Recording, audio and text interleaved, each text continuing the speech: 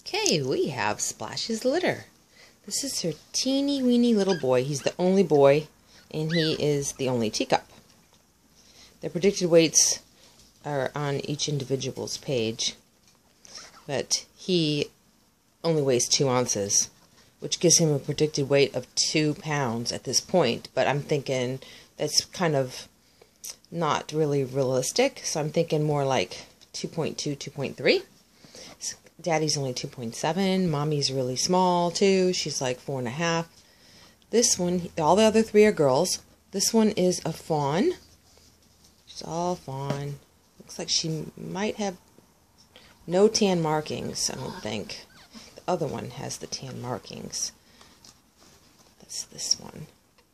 I'm not sure if that's tan markings or white and tan at this point. Excuse my nails if they're a little dirty. I was delivering puppies, and I'm very hands-on, and that afterbirth kind of stays with you for a couple days. Even if you scrub it off and use bleach, it's still just... And then I cut the cords, not the cords, the nails, the dew claws, and I have to use that bleed stop, and that gets my nails dirty again. And they just really stay dirty for a while. It's just part of being a breeder. This one, another little girl. She's so cute. She is the merle. Now, people say don't get merles because merles are prone to being deaf or blind. That's true. If you are dealing with an inexperienced breeder that doesn't know the lines of their dogs, you can get blind and deaf merles. I never have, because I made sure that the first original merle that I got came from somebody that was very reliable.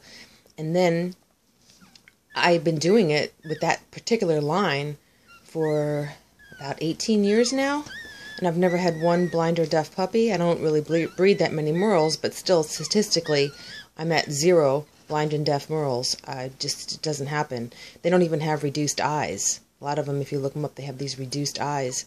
But merles, the mother's a merle, and if you know what you're doing and you breed merles, they are so beautiful. Just gorgeous with the little spots all over. But what's scary is if, like this one here, you can tell she's a merle, but then this is where the problem with merles comes in, is when they get older, and some of them will kind of lose their merle coloring. And then if you're selling to breeders, which I don't, hopefully, I mean, I do my best not to, but if you're selling to breeders and you don't let the person know who's getting the merle that they have a merle, and then they end up thinking that they have a non-merle, then they breed that to a merle, then you're breeding merle to merle, and that's when you get the blind and deaf puppies.